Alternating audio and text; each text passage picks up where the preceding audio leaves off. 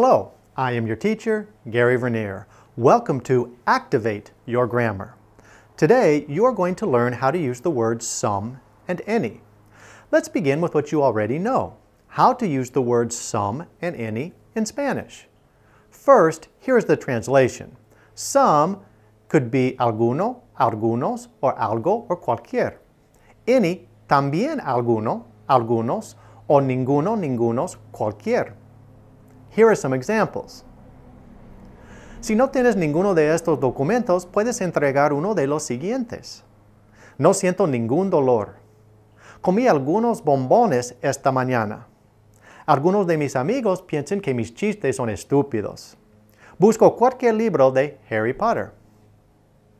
We are going to stop the video now, and you will have an activity to see if you can determine if the following sentences use some or any correctly or not. Okay, how did you do? It can be a little complicated in English to understand when to use some and when to use any.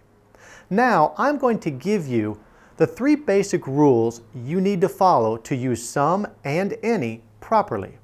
But remember, in English, there are always exceptions to the rules. In this video, we will not talk about the exceptions. That will be in the future when you reach a little more advanced level.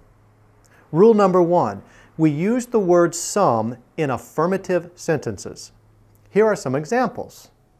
We bought some coffee at the store this morning. I have some friends who study at the university. We will have some news soon. Rule number 2, we use the word any in negative sentences. Here are some examples. I don't have any friends. There isn't any bread left. He does not have any patience. Rule number 3, we use the word any to ask a question. Here are some examples. Do you have any money? Is there any sugar? Do you have any pets? As I said earlier, there are a lot of exceptions, but those you will learn later. Now, the last item to understand is that other words that contain any or some also follow these rules. For example, anyone, alguien or nadie. Someone, alguien. Here are some examples. Has anyone seen my jacket?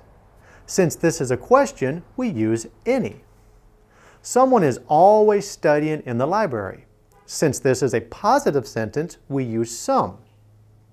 I don't think anyone expected that to happen. Since this is a negative sentence, we use any. The video will now stop, and you will have an activity to practice forming sentences in English with some or any and someone or anyone. Congratulations! Now you understand how to use some and any. I will see you back here again for the next lesson. Good luck.